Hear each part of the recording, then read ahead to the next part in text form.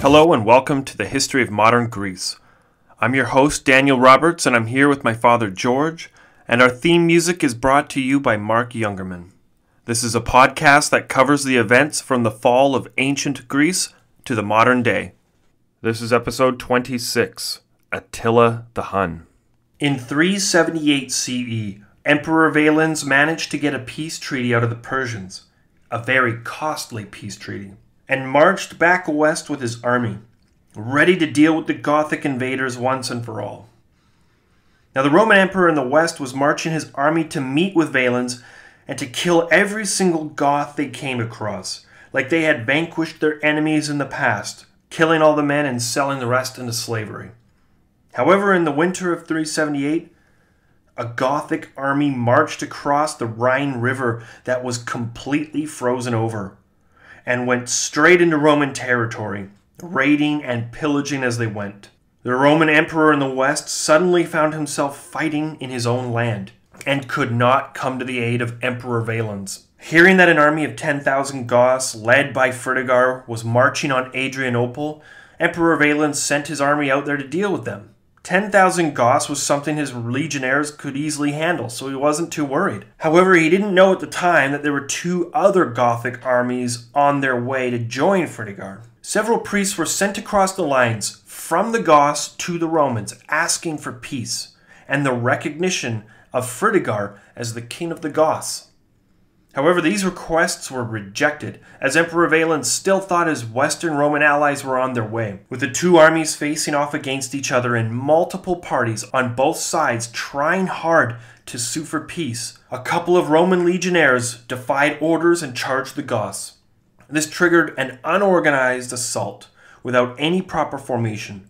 Now the fighting continued into the night, and the Goths made giant fires on the edge of the battlefield that blew thick smoke into the enemy lines. The Romans unleashed a full attack and charged through the smoke, crashing into the Gothic army, pushing them back. The Romans had the momentum and smashed into the Goths, and they were chasing them down and slaughtering them when the other two Gothic armies and the small band of Huns that were working with them came crashing into the Romans from the side, completely destroying their ranks. With the raging fires and smoke blowing onto the battlefield, the Goths and Huns chased down the Romans, cutting them down or shooting them full of arrows. The result was a complete and chaotic retreat. However, for most of them, all hope of retreat was lost, as the Romans were surrounded by horse archers who picked them off one by one. And in this chaotic battle of smoke and fire, almost every single Roman soldier was killed on the battlefield, including the Eastern Roman Emperor Valens. In 379 CE, a new emperor was sworn into the east to deal with the crisis on the border of Constantinople, Emperor Theodosius. He was the exact emperor the empire needed at this time, and he took his army and marched straight out to war. In 380 CE, in the Macedonian city of Thessalonica, Emperor Theodosius met the Goths in battle. The results were another stunning defeat for the Romans, as the Goths overwhelmed the newly assembled army of ill-trained recruits. The Goths continued the pillaging, taking the treasures from the rich Roman cities in northern Greece and the Balkans. In 381 CE, dealing with revolt back in the capital of Constantinople, Emperor Theodosius handed control of the campaign over to the Western Roman Emperor, who eventually ran the Goths out of Thessaly. Meanwhile, the Gothic king Athanaric returned from his fighting in the Carpathian Mountains with the Huns and signed a peace treaty with Emperor Theodosius. In 382 CE, the peace treaty was finally signed. Much of the rights that Fritigar originally asked for were granted. He was recognized as king of the Goths by the Romans, and he was allowed to stay in the Roman territory to settle his people. Even though this was a Roman defeat, the settled Goths secured the northern border from further barbarian invasions. However, this set a terrible precedent, and other tribes on the northern frontier would see this as proof that they too could break through the Roman borders and set up their own kingdoms inside of the greatest state Europe had ever known, the Roman Empire.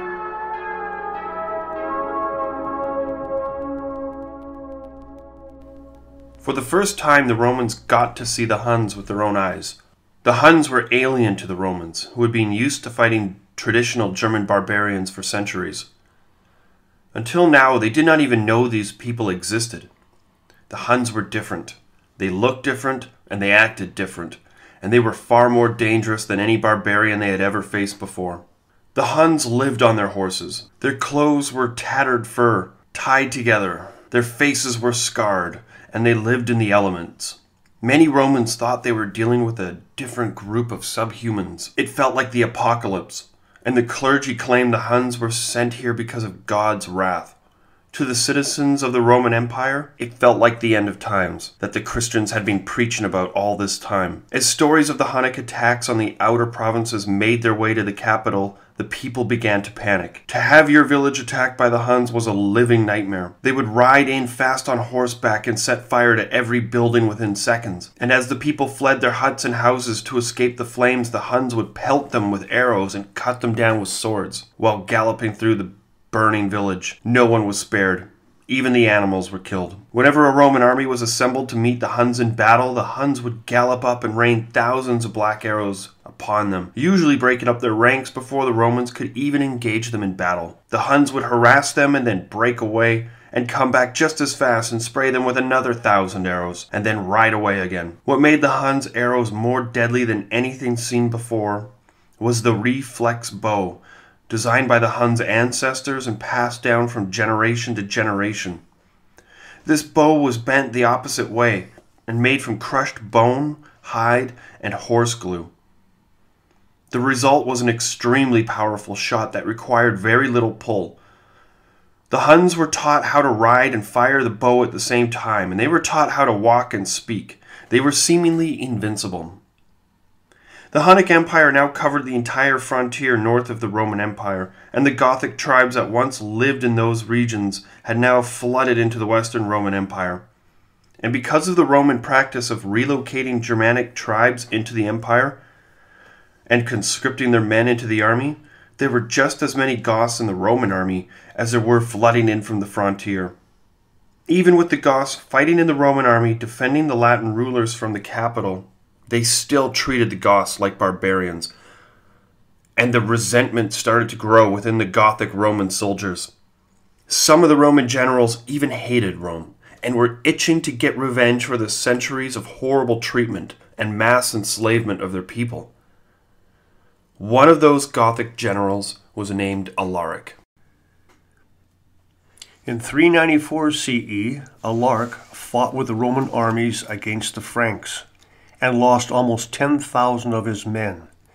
And yet the Romans didn't even recognize them for their sacrifices. In 395, Alaric left the Roman military and joined the Visigoths, where they elevated him to be their king. He was marching upon Constantinople with his entire army when he was confronted by an enormous Roman army and diverted south away from Constantinople and into southern Greece. He sacked the port of Athens as well as the cities of Corinth, Megara, Argos, and Sparta. He terrorized the local Greek population in a part of the world that had been mostly peaceful and untouched by war for centuries, stripping them of their wealth and carrying it off to their camps. With a home base in the Balkans, Alaric set his sights on Rome. In 401, Alaric attempted an invasion across the Adriatic into mainland Italy, but was defeated by the Roman general Stilicho. He was forced to retreat back to his camp in the Balkans and try again the next season. In 402, Alaric attempted another invasion.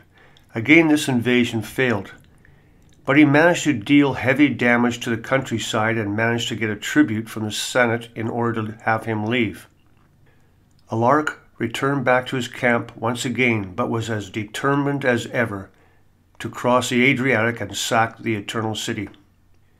In 408, the Western Roman Emperor executed his commander Stilicho, who had defeated Alaric twice in battle already, because of a rumor floating around that Stilicho had been making secret deals with Alaric.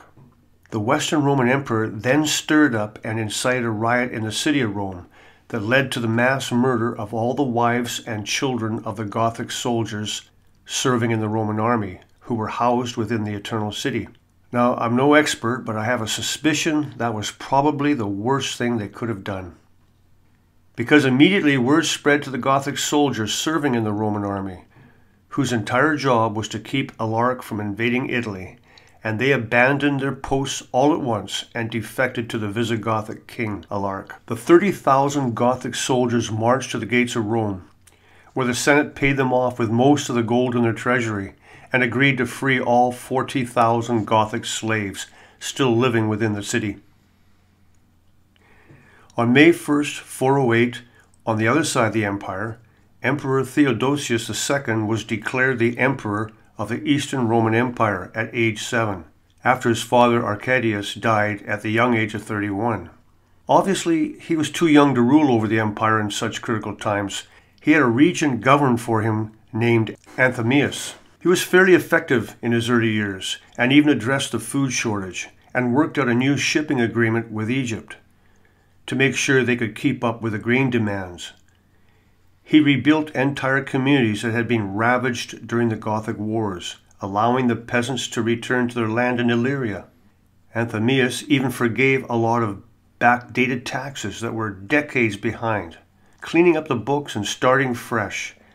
Anthemius' time in office really helped stabilize the crumbling Roman administration. In 410, talks between the Western Roman Emperor and the Visigothic king broke down, and Alaric, with his gigantic army of angry Goths, literally foaming at the mouths to get revenge for the betrayal and mass murder of their wives and children, marched upon the gates of Rome. Alaric demanded the Romans give them land along the Danube to settle his people, and the Romans refused. On August 24th, the gates were opened by slaves who sided with Alaric, and hordes of barbarians wielding swords flooded into the Eternal City for the first time in almost 1,000 years. Anyone caught on the streets was cut to pieces, man, woman, or child, it did not matter. However, only a few homes were raided and stripped of their belongings. And although there were fires set, the entire city was not razed to the ground, like the Romans had often done to so many other cities. This sacking was more of a message from the Goths to the Latins. Treat us with respect and give us our rightful and dignified land within the empire to settle, because we have the ability to march into Rome whenever we want and can destroy the Eternal City if we choose to. Alaric was also an Arian Christian, and treated the sanctimony of the churches with respect. So anyone who fled into the churches and sought sanctuary was spared from the atrocities during the sacking. When he left, he took with him thousands of pounds of gold and silver and valuable silks and furs, as well as thousands of pounds of precious pepper. Although Rome was no longer the capital of the Roman Empire, the city was a symbol of the empire, and its sacking signaled Armageddon for the citizens of the empire. It really felt like the end of the world. However, the world did not end, and most of the barbarians who fled into the Western Roman Empire were merely trying to settle and find some sort of peace after their mass suffering and migration from their ancestral homes. Now, one incident that proves this is a written record from a Roman citizen who caught word that the Goths were invading his land. So he sent his entire family ahead of him to hide. He thought the horde of Goths was going to burn his land to the ground and murder everyone they saw, and was shocked when he received a written request to buy a piece of his land to settle his family upon. It showed the beginning signs of the Germans not just wanting to live in Roman lands, but to actually become Romans themselves. Many German settlements started to model themselves after Roman cities, and even called themselves Roman.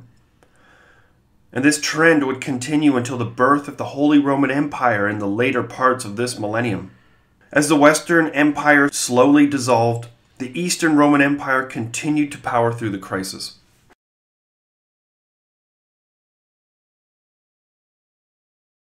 In 413, Anthemius, regent to the Eastern Emperor, saw the completion of his greatest achievement, the Theodosian Walls. Until now, the capital of Constantinople was protected by the Constantine Walls. These new walls were erected further out, and they stood much taller. They were 3 walls deep with trenches between each, and the last wall over 40 feet tall. These walls had parapets to protect them from archers and were lined with fortress towers. When this wall was properly manned, it was impenetrable. These are the very walls that will keep the Roman Empire from collapsing for another 1,000 years. In 414, Anthemius passed away, and Theodosius' older sister became the regent over the Eastern Roman Empire. Her name was Pulcheria. She was a devout Christian, and even swore a vow of virginity, and because of this she was praised by the patriarch of the church. Because Pulcheria and her 2 sisters were very religious, they governed the court in a very pious and modest manner. It was more set up like a church than it had been under previous Romans. The Roman court became packed with bishops and members of the church. The empire was quickly becoming a Christian empire. All the while, young Theodosius was spending most of his time as a child and youth in the library. His passion was reading old Greek manuscripts, and he quickly developed a passion for taking ancient scrolls and writing them into books. In 415, the radical conversion to Christianity brought some of the worst out in bishops, particularly the Alexandrian bishop Cyril.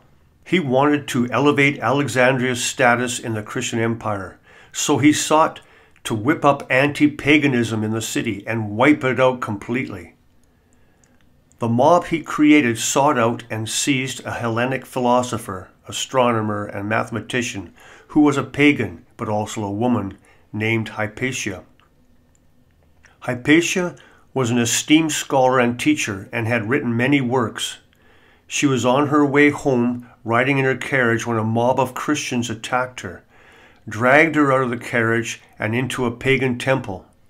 There they took turns cutting off pieces of her skin and even cutting out her eyes before they severed her limbs, and carried the many pieces of her out of the temple and burned them in the streets.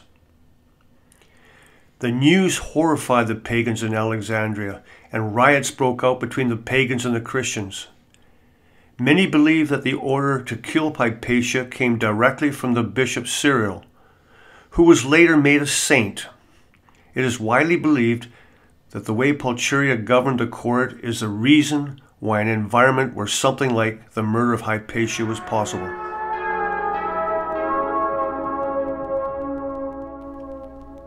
In 416, Theodosius II came of age and took control as the Roman emperor in the East.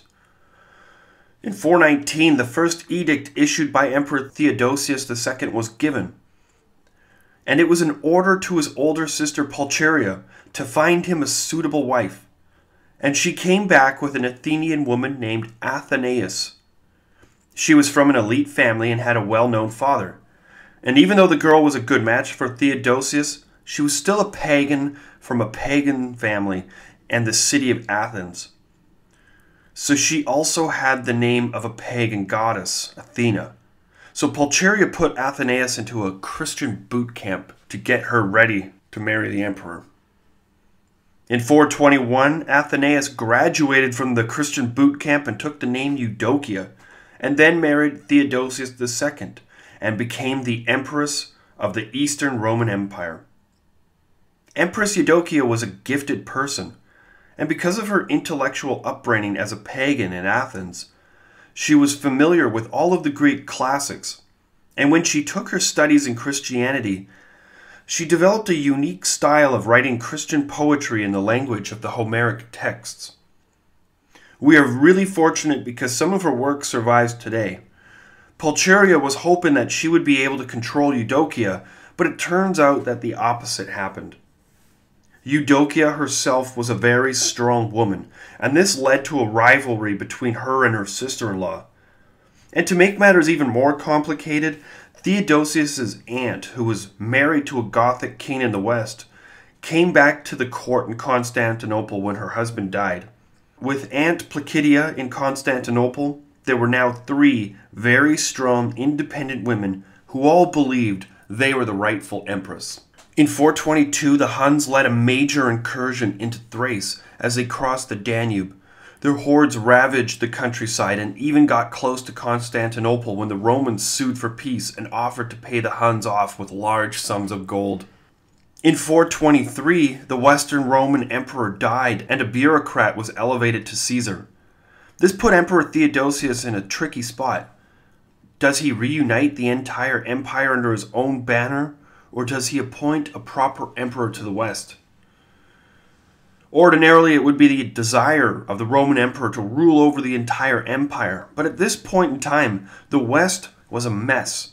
And even if he did unite the empire, he would be responsible to defend it against the Germanic invasions and civil strife that was ripe in the Western Roman Empire, specifically in Gaul and Hispania. Ultimately, Theodosius II elevated his younger cousin to the rank of Caesar in the West. Emperor Theodosius wanted to crown his younger cousin in person and was on his way to Rome when he fell ill in Thessalonica and had to cancel his trip. And because of this, the Patriarch of Constantinople went in his place and crowned the young Valentinian III, Emperor of the West. Now, this was a perfect example of how the church was gaining power. And a precedent was set where now the Patriarch could crown an emperor. In 425, the University of Constantinople was founded, and it was meant to rival the schools in Athens and Alexandria. This school was important because the majority of the professors spoke Greek instead of Latin. In 430, another incursion from the Huns led to Emperor Theodosius II agreement to pay the Huns an annual tribute to keep them from invading into Roman lands. Up until now, most of the Hunnic activity was across their borders, but they were now starting to breach the borders. The annual tribute kept the Huns at bay for a short period. In 434, the Hunnic king Rugila died and left the entire command of the horde to two brothers, Bleda and Attila. For the first few years of their reign, they negotiated with the Romans to return the Huns who defected to the imperial court so they could be executed at once. In 435, Bleda and Attila met with the imperial court and came to a settlement. The Romans returned all the Hun defectors in exchange and doubled the annual tribute. The Huns also returned all Roman prisoners of war in exchange for a ransom. The treaty also established Roman trading posts along the frontier so Huns could trade with the Romans while they focused their attention elsewhere. Through these trading posts, the Huns imported a lot of Roman wine. Bleda and Attila focused their armies east on the Persian Sassanid Empire. For the next 5 years, the Huns conducted raids into the Persian Empire, but the Sassanids had a stronger defense against the horde and were able to keep them at bay, although they suffered many casualties. The heaviest fighting occurred in the Kingdom of Armenia. In 438, the Vandals, who had been settled in southern Spain, crossed the narrow sea between Spain and Morocco and landed in North Africa and conquered all the way up to the walls of the wealthy Roman port city of Carthage. This was devastating for the Western Roman Empire as it now lost all of its African provinces to the Germans. Meanwhile, back in Constantinople, Theodosius completed the Theodosian Law Code. These laws governed both halves of the empire. This law was important because up until now the Roman laws had just been amendments to existing laws, and it left the courts with a lot of redundancy and made precedents very confusing when they had centuries of overturned precedents. This new law illuminated any of the old laws that were no longer practiced. And left a clean new set of laws that were easily understood throughout all of the courts in the empire. I imagine a lot of practicing lawyers were very upset with this because they were able to charge a lot more when the law was confusing. This was also the very last time the two halves of the empire would be governed by the same set of laws, as each emperor from here on out will add edicts to the law that do not transfer from east to west or vice versa. Eventually, the halves would evolve a completely different set of laws relating to the empire and the faith. In 439, Empress Eudokia went on a pilgrimage to the Holy Land and made several stops in Syria along the way. She made a famous speech in Antioch and gained so much favor with the people there that they built a statue in her honor. When she made it to Jerusalem, she visited all the holy sites and returned to the capital with several relics. This pilgrimage really elevated Empress Eudokia in the eyes of the church and the court of Constantinople, and it made Pulcheria extremely jealous of her. Life in the court of Constantinople grew very difficult between Empress Eudokia and her sister-in-law Pulcheria. In 440, the Huns suffered a major defeat against the Sassanids in Armenia, and they focused their attention on the Eastern Roman Empire once again, raiding the very trading posts they helped establish in the Treaty of 435. In 441, instead of securing his northern border against the Huns, Emperor Theodosius II sent an army to North Africa to reclaim the land taken by the Germanic Vandals, leaving the Balkans devoid of Roman soldiers. This made it very easy for Bleda and Attila to ravage the Balkans and pillage the countryside, causing mass chaos and destruction in the already war-torn Roman province. This wasn't a careless decision to make either. The Vandals had just captured the city of Carthage, which was the source of most of their grain. It was a very tough decision to make, and perhaps Theodosius didn't know just how lethal the Hunnic horde really was. Or perhaps securing the food was more important.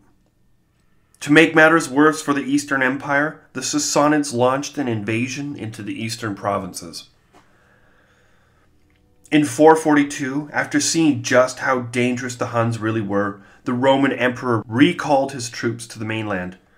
He was so confident in the ability of his Roman soldiers that he refused every one of the Huns' demands.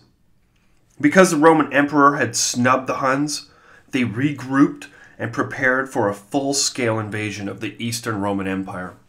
In 443, Empress Eudokia left the capital for an extended pilgrimage to the Holy Land. Her bitter rival Pulcheria spread awful rumors about her in court, including a rumor that she had an affair with Theodosius' best friend and general, and as a result, he was executed. This rumor is extremely unlikely, though, given the history of Empress Eudokia, and was refuted by her until she died. These rumors end up in the historical record, but were most likely added by Pulcheria after everyone else died, as she lived longer than most of her contemporaries. Eudokia spent the rest of her life in Jerusalem doing charity and rebuilding the holy city. While she was in Jerusalem, she became a Monophysite Christian, which swayed from the traditional Nicene Creed of the empire. However, it is said that Pope Leo swayed her back to the true faith, and she eventually became enshrined as a saint in the Greek Orthodox Church. When the Huns returned in 443, not only did they come with a mighty horde of horse archers, but they also brought with them battering rams and siege towers. Unlike the Goths that came before, the Huns were masters of siege warfare. They specifically attacked the cities housing the Roman garrisons and besieged the cities with deadly results. Priscus of Panium, a 5th century Greek historian and Roman diplomat, said, "When we arrived at Nisus, we found the city deserted, as though it had been sacked. Only a few sick persons lay in the churches. We halted at a short distance from the river, in an open space, for all the ground adjacent to the bank was full of the bones of men slain in war." Still, the Huns continued deep into Roman territory, following the roads that led to Constantinople, and sacking every city along the way, killing almost everyone they encountered, whether that be peasant or soldier or slave. Their warpath took them right to the gates of Constantinople, where their horde came face to face with the legendary Theodosian walls. It didn't matter how well they had gotten at siege warfare, they knew these walls were impenetrable.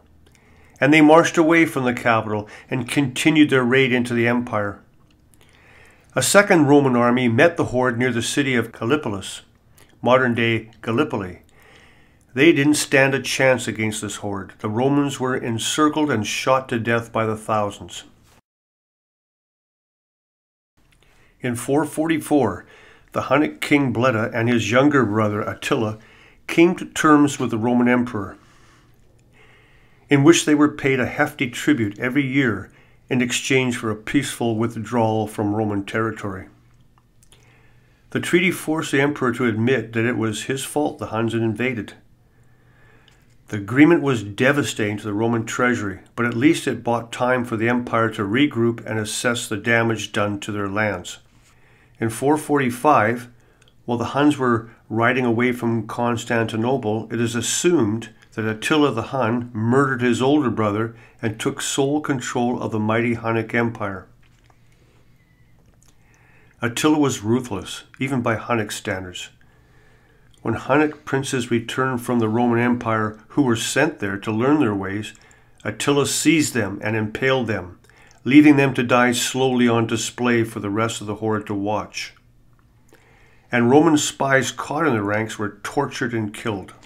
What made Attila the Hun a much more dangerous foe than any Hun who came before was that he wanted to evolve from a nomadic horde, raiding and pillaging, and set up a Hunnic empire. No longer would raiding and vanishing back to the plains suffice. The Huns were here to stay. The plains the Huns began to settle into permanently lie in modern-day Hungary, but they had their eyes set on the whole of Europe. In 447, Attila gathered his army and struck the Eastern Roman Empire with the largest army he had yet to gather. The raiding hordes rode free through mainland Greece, destroying every city they came across. It is recorded that as many as 60 walled cities were destroyed during the campaign. They made it as far south as Thermopylae, and even marched on the great walls of Constantinople itself. In 448, with the Huns now centralized in Hungary, with their massive amounts of treasure and wealth, and an army consisting of tribes from all across northern Europe and the steppe, Attila the Hun now ruled over a proto-empire in direct opposition to the Roman emperors. Attila wore gold armor, and his soldiers were organized into an army rival to the other great powers of the world. Well, that's it for today. Join us next time on the history of modern Greece. See you next time. Stay safe and stay awesome.